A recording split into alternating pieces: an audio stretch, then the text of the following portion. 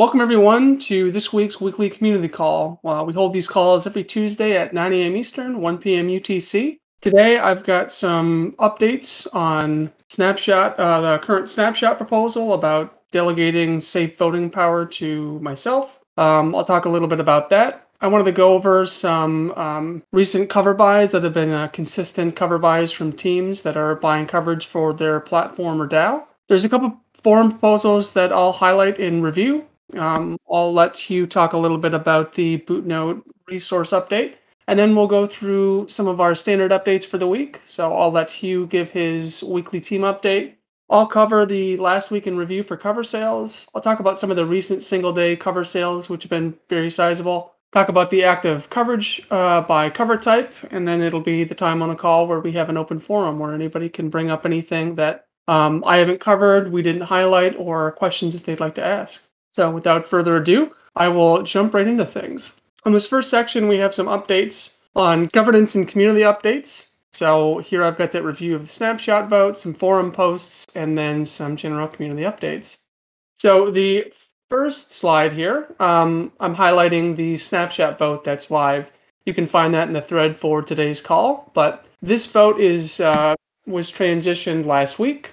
I put this proposal up previously for discussion about potentially delegating safe voting power to myself to represent Nexus Mutual in the SafeDAO governance. This is open for voting until tomorrow. Voting ends at 12 p.m. Eastern, 4 p.m. UTC. The two choices are highlighted here, but essentially the choices are to either delegate to me or to not delegate to me. You can find the forum post tagged in the snapshot voting thread as well, and there I highlight some of the things I think we can focus on and the ways in which our communities can find some synergy and how our missions are very similar and alike. Members can participate in this discussion by reviewing and commenting on the forum, offering any feedback on the areas of focus that I've highlighted, and then, of course, reviewing and voting on this snapshot proposal.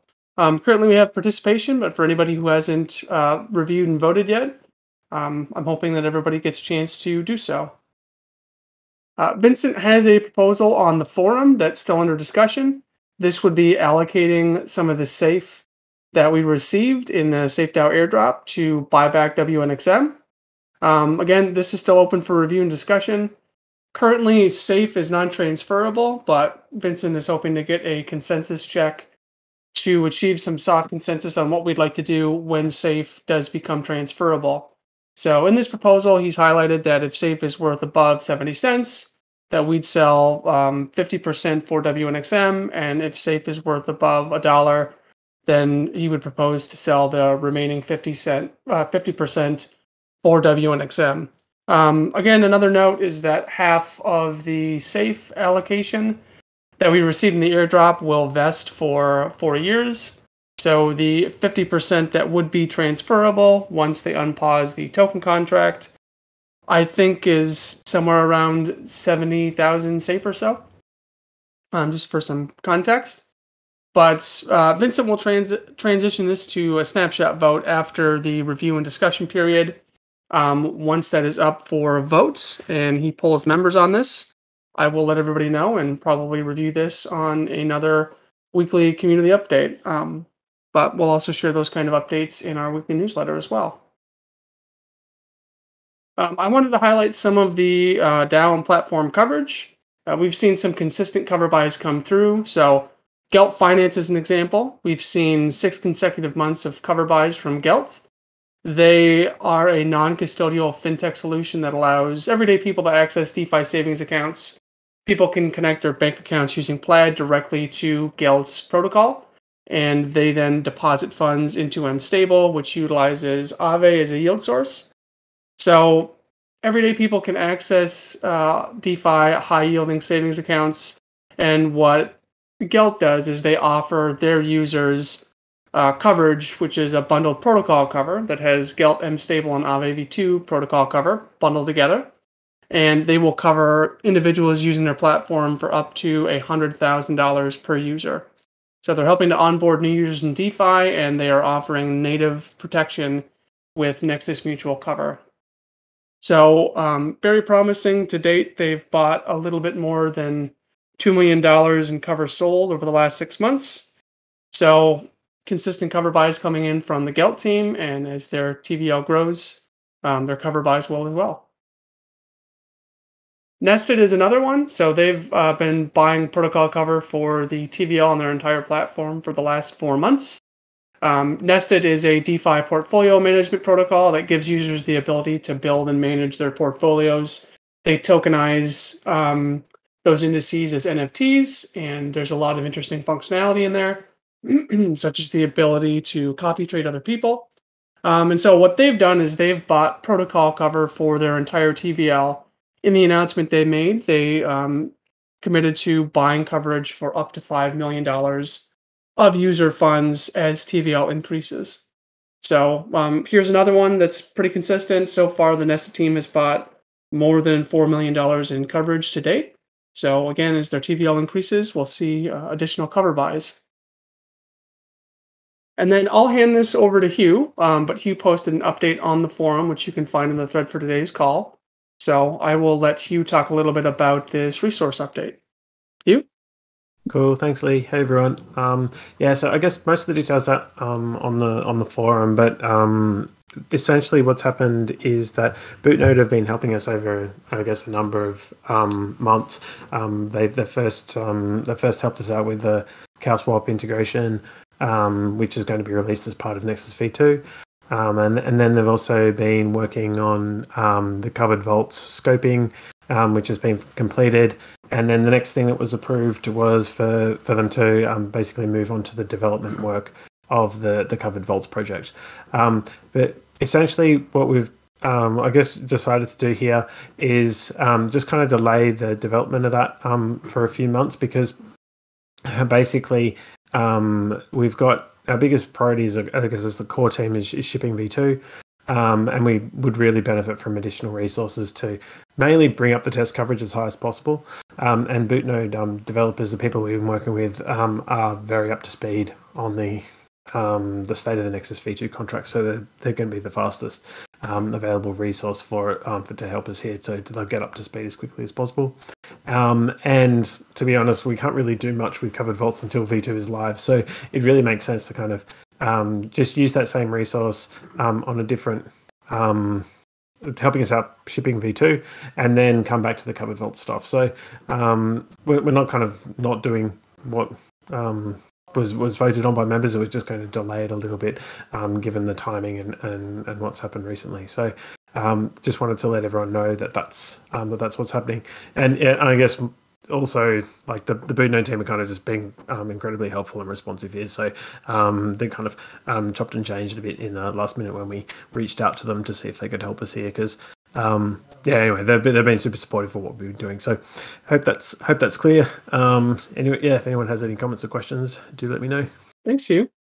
And I will turn it back over to you to provide your weekly core team update. Cool. Yeah, so I guess, lots going on. So V2 is obviously the biggest thing. That's what we're focused everyone on. The Solidity devs are kind of co-located in Bucharest this week to really crunch through some stuff. It all seems to be going well. Working through a few minor edge cases, but it is progressing.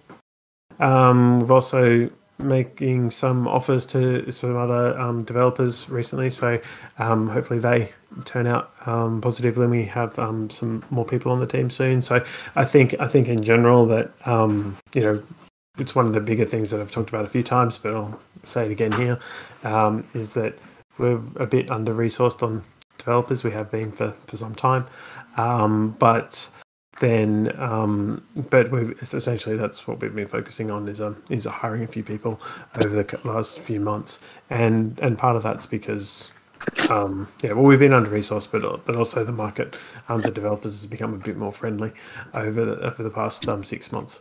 So that's been going well. I guess on the other side of things, I guess some of you probably noticed that the ETH work has been moved. There's currently an ongoing buyback for Wrapped NXM happening there. Once it's kind of finished, we'll let everyone know that it's been completed and what the kind of results or end results of that were. And just trying to think if there's anything else major going on. I don't think so, but I feel like I am forgetting something, so I might jump back in if I remember it. Yeah, and feel free. Yeah, any questions? Obviously, happy to take them. If there are no questions, I will move on. If anybody does have any questions, feel free to drop those in the community calls text channel. We can get those answered. And Hugh, if there's anything you think of, just let me know, and I'll give you back the mic. I'll do a review of the last week in cover sales. So all of this data is sourced from Nexus Tracker. You can look at Nexus Tracker to find historical cover sales, active coverage, and lots of metrics and analytics about the mutual.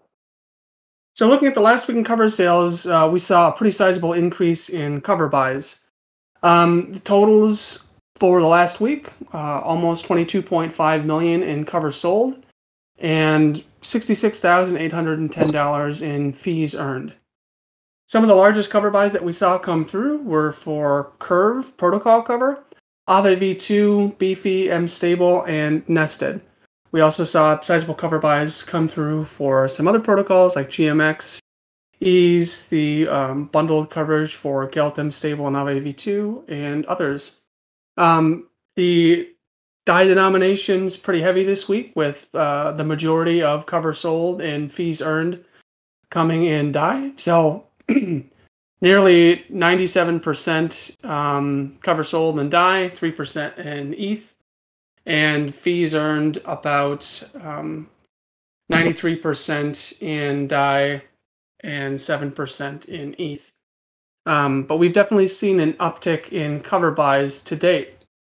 Just as a comparison, last week we had shared that in just one day we saw almost 18 million in covers sold and more than 40,000 in fees earned in just one day's worth of cover sales.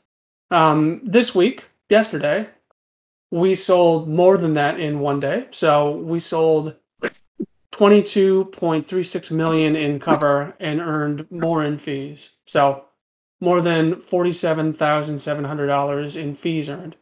So looking at the week-to-week growth in single-day cover sales, it's up 25%, and week-over-week growth in fees earned is over 20%. So just a notable 2 days of cover sales. We're definitely seeing an increase.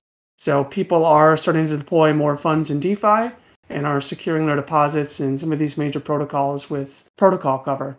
So I thought that was really interesting and wanted to highlight that on the call today. I'll talk a little bit about active coverage by cover type. We provide detailed breakdowns in the newsletter every week, but just as a high-level overview, we can see that the total active cover for, as of the 10th anyways, is roughly 179.1 million in total cover. We can see the majority of coverage is for protocol cover. So 145.55 million in active coverage protocol cover. Custody cover has a little bit more than 25.1 million. E2 staking cover still around 7.1 million. And yield token cover we've seen decrease a bit from last week, and that stands at 1.3 million in active coverage. Again, you can find all this info on the Nexus Tracker, and we'll have a breakdown of active coverage by protocol and platform in the newsletter that comes out tomorrow as well. But at this point in the call, it's an open forum. If anybody has any questions, if there's anything that we didn't cover that anybody would like to ask about, or if you have any questions in general about the mutual, feel free to ask now. You can ask in voice, or you can ask any questions in the community calls text channel as well. Okay. Well, if there are no questions, I can wrap up the call for today. Thank you, everybody, for joining us on today's call. Always a lot of updates to go through. I appreciate everybody taking the time and spending some time with us to stay caught up on all things Nexus Mutual. I hope everybody has a great rest of their day and a wonderful rest of their week. We will see you on the call next week.